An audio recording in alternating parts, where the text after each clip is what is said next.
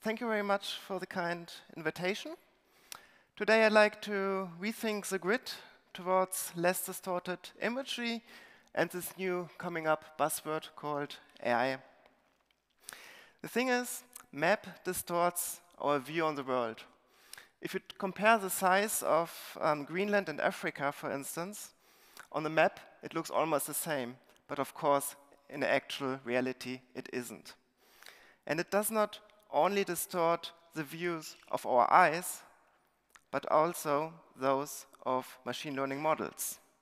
And this is, of course, because the Earth is a three-dimensional thing and maps are two-dimensional. So there's some data loss in between. And it's always a trade-off between having projections that are either equal area or equal angle.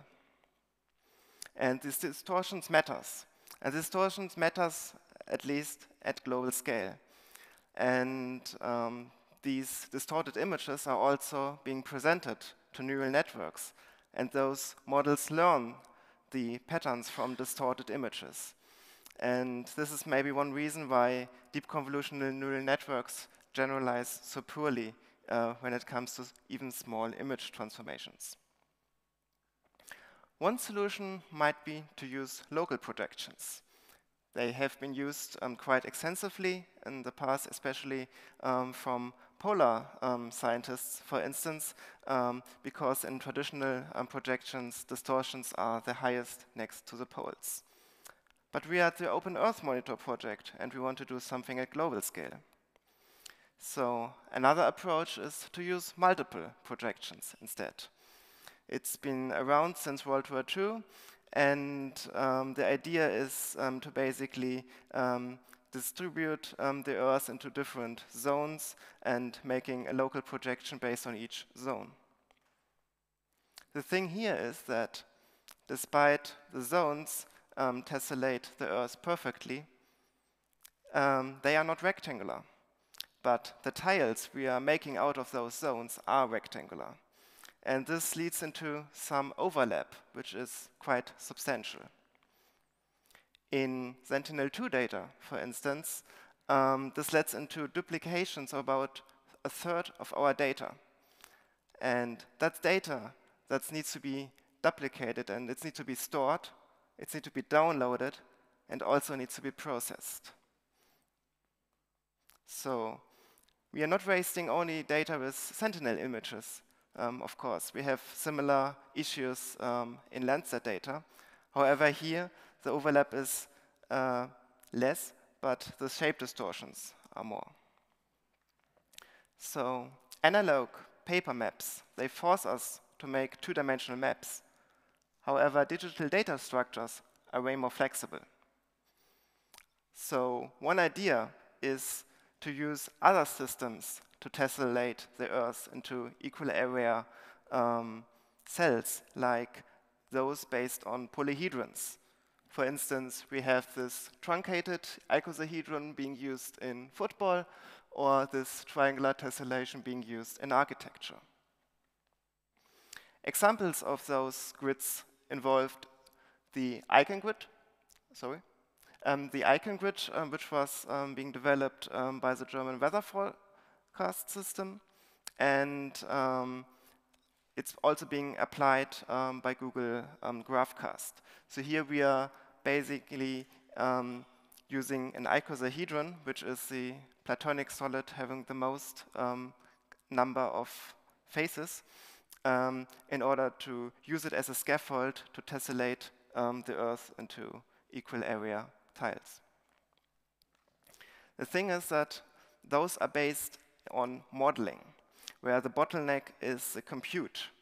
When it comes to analyzing Earth observation data, like satellite data, for instance, our bottleneck is data loading, maybe not only compute. Since we do modeling, there is no camera being involved, so they do not need to talk about projections.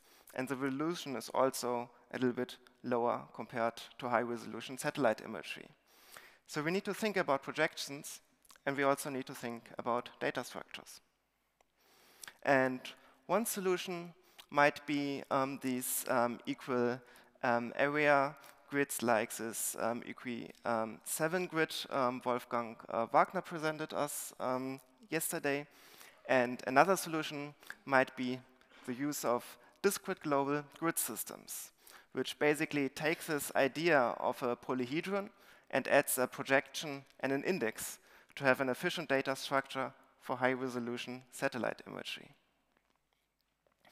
So we are trying to not wasting those petabytes because those cells are able to cross multiple faces of the polyhedron, and this is the way in order to minimize the overlap.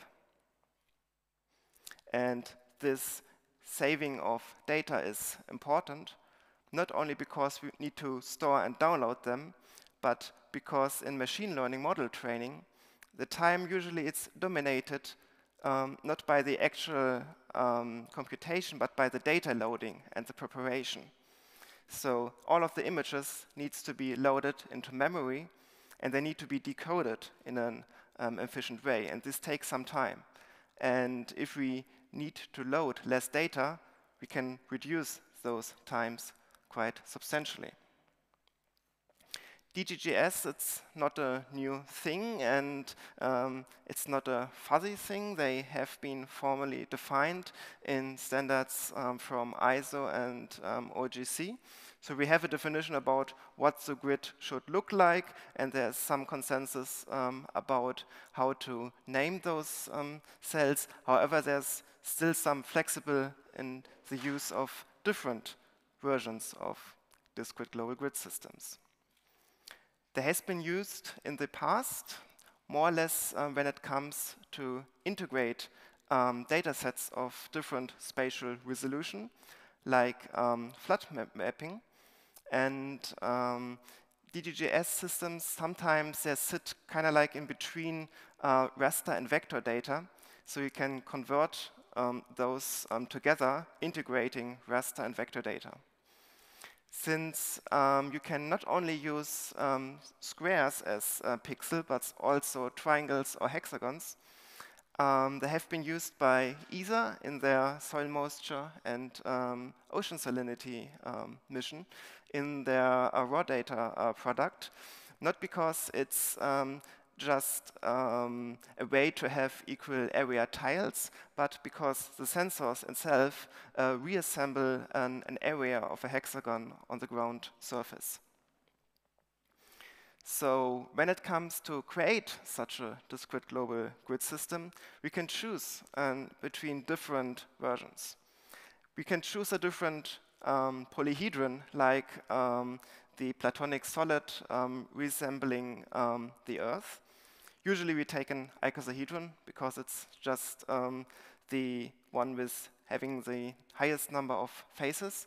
So the more faces of the polyhedron we have, the more local projections we can apply, the less the distortions are in usual. We can choose different polygons, which are basically the cells or the pixels, so to speak. We can use between triangles, rectangles, or hexagons. Then there's a different aperture we can choose.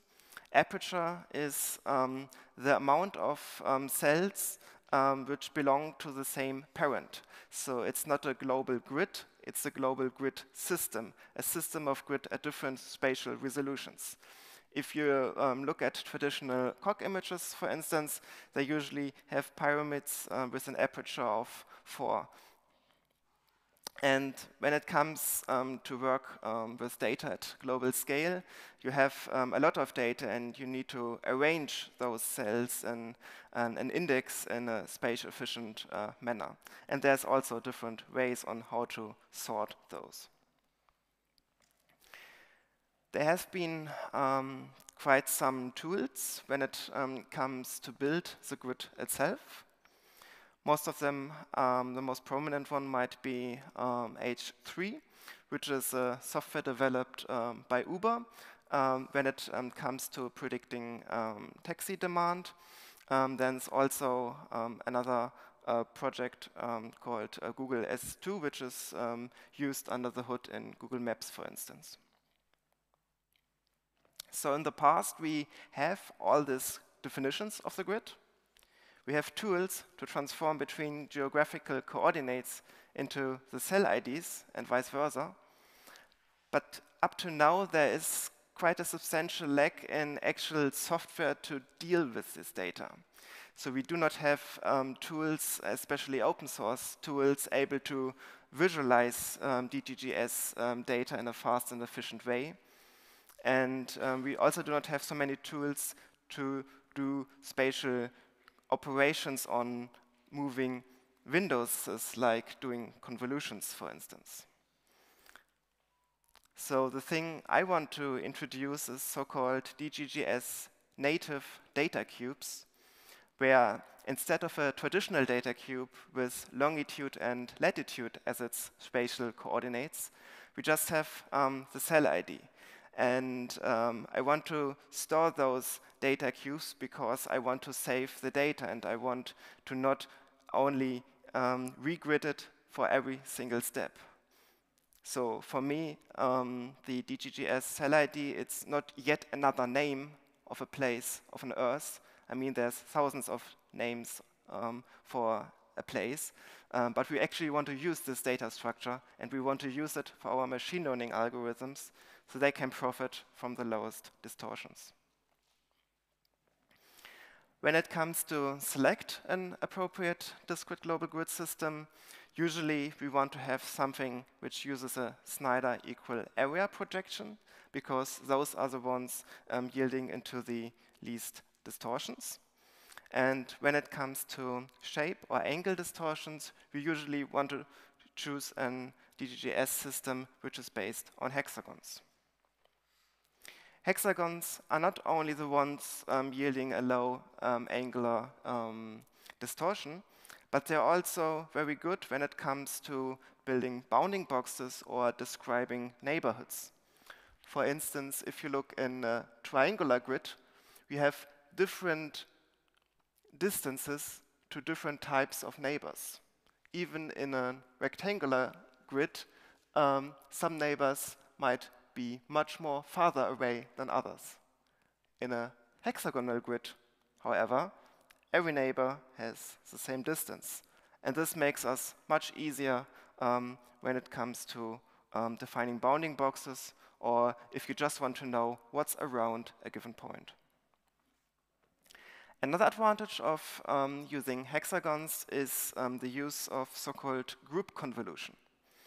Group convolution not in terms of pooling, but in terms of mathematical group theory. The idea is that we want to have a pattern recognition, maybe, that is independent of their rotation. If you look at if you just make normal images on ground, there is gravity, so usually you do not really see images like this or like that. So you do not care about the rotational independence.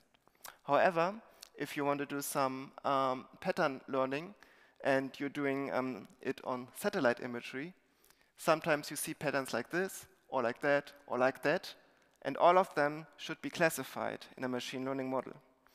And in a traditional convolutional neural network, you would need to basically present all kinds of those rotations. Making a hexagon, you basically are faster in training those models in case you really want to have this rotational independence. Hexagons have been quite often used in structure and nature, ranging from honeycombs to the eyes of insects, maybe probably because of their compactness. So when it comes to store the data, it's quite easy if we just do it on rectangular grids, right? We are storing longitude and latitudes in rows and columns, respectively. But how about hexagonal DGGS grids? Well, there's basically two different ways in order to sort or arrange the cells. And this sorting is very important because this determines the time it takes to get some neighborhood boundaries, and it also determines the way on how you chunk your data. And this is also very important when it works to data sets at global scale. So there's this one-dimensional index. Usually, the name of each cell is just the prefix of the parent cell surrounding it, and then you just add another number depending on the different position. There's other one-dimensional indices like those based on space-filling curves, but the idea is to just have one number for each cell. The other approach is to use a multidimensional index. So it's a data cube. We're really not really forced to just use 2 dimensions. We can also use multiple or less, depending on what fits the data structure best. And the idea is to just have more options, more dimensions, in order to store the hexagons in those matrices. It turns out that when it comes to bounding box queries or adding cells and neighbor search, the one-dimensional index usually performs quite bad. It takes much more time to figure out what the next cell would be looked like, rather than if you're just in a normal grid where you just need to add one to coordinate. So we want to have a storage, which is a data cube, which is something rectangular, an n-dimensional array based off tensors without much gaps. And now we need to find a way on how to press all of the hexagons into this rectangular shape. And this is why we used dgGrid index, which basically takes this icosahedron having 20 faces, merging 2 of the faces together into one, and then we basically have 10 different matrices. And this is how to store hexagons in a rectangular grid. So the data cube itself, it doesn't know anything about the hexagons. It just has the 3 axes called n, I, and j. And we are just assuming that those are hexagons, and we are just using it for visualization. So the idea is that if this is how it looks like in data space, this is basically how it really looks like on the surface. So if we want to do a convolution, the kernel looks like this, but we need to just use this in order to have a one-to-one mapping, so we can just work on those array space, and this is basically equivalent as having it here. If we look here, we cannot just use our x and y coordinates for rows and columns because every second row is interleaved. However, if we just use this array format, we can still work with rectangular data structures while basically having an equivalent representations of hexagons. So we opted for an icosahedron because it has the highest number of faces. We opted for hexagons due to the nice properties. We used a Snyder equal area with an aperture of 4 and this 3-dimensional Q2DI index. And this is what we did in the past year. So we took this grid software called dgGrid. It's written in C++, and we developed a Julia package around it, actually enabling us to not only transform between all of those coordinates, but also use it for spatial aggregation or bounding box queries. So this is a DGGS native data cube. You have all of your variables as usual, but instead of having longitude and latitude, you just have this specific discrete global grid system index. Up to now, we are able to transform raster data into DGGS native data cubes. We are able to do some visualizations, and we are able to write the disk arrays to ZAR format. When it comes to accessing the data, we have a grid system with different spatial resolution, which is kind of the equivalent of a pyramid. We can select a different spatial resolution yielding a layer. Then we can select a variable, let's say the temperature, and then we can do some spatial subsetting, like I want to have one point, and then I can just provide longitude and latitude, and then I will get one hexagon. However, we just want to have bounding box queries, which are disks in equivalent in DGGS. So basically, we just want to have the center and the neighbors, and maybe the neighbors of the neighbors again and again. And then we can just say, I want to have the center and the first degree neighbors. And this is basically how to access the data. So we wrote a documentation. The package is public on GitHub, and you can download it and try it in your environment in case you are a Julia developer. When it comes to visualization, which is, I think, one of the most features in demand, we've implemented a so-called globe plot, where you can just pin and pan and zoom into different areas of the globe.